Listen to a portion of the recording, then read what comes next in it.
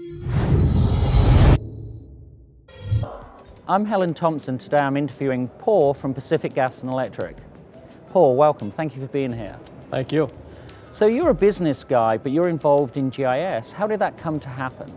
Pacific Gas and Electric, there's a big focus on having the user involvement, and especially from an end user perspective for getting the right data in the hands of the people in the field. And what advantages specifically is GIS giving you compared with, say, a BI tool or the sort of systems most business people think about?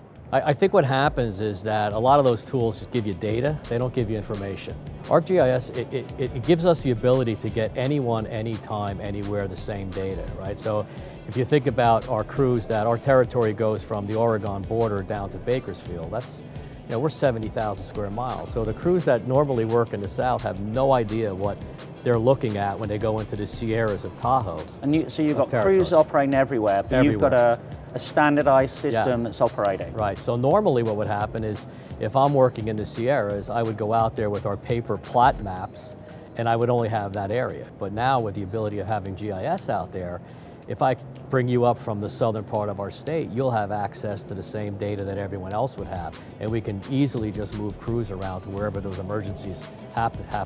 What efficiencies and benefits? It's about proven it business systems, and I've always said is that, you know, I started my career as a crew leader, right? And there's nothing worse than being out in the field during an emergency and having police and fire and customers expect you to make decisions and you don't have the right data to make those decisions, right?